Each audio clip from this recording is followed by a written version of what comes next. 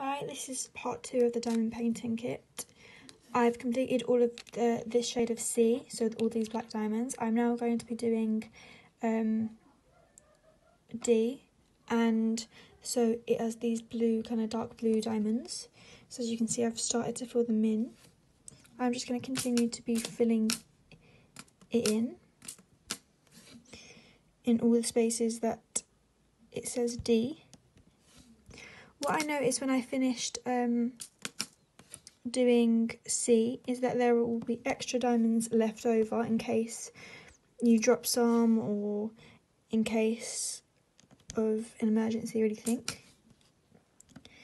So in case of you dropping any or like losing any, it does come with extra diamonds, which I think is very, very helpful. This diamond painting kit is of from the Disney movie Beauty and the Beast. It's like a rose, which I really enjoyed doing. As you can see, when I show you here on this applicator, I'll bring you over here. This is the applicator. What you do is with the diamonds is you pick it up and make sure that it is facing the right way. Like they are facing the wrong way, and this one over here, this one is facing the right way. So what you do is you press down on it and it should pick up the diamond, and then you just, on here where it says D, like right here it says D, you just stamp down on it, and the canvas is sticky, so it will adhere correctly to the right place where you want to bring it to. These diamond painting kits are relatively cheap and they can be very relaxing. They take up most of the day.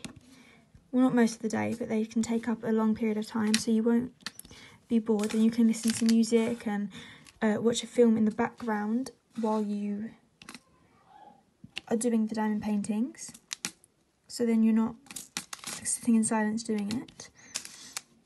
I like to watch YouTube videos while I do it to make sure it's like, I don't know, it makes it more enjoyable for me.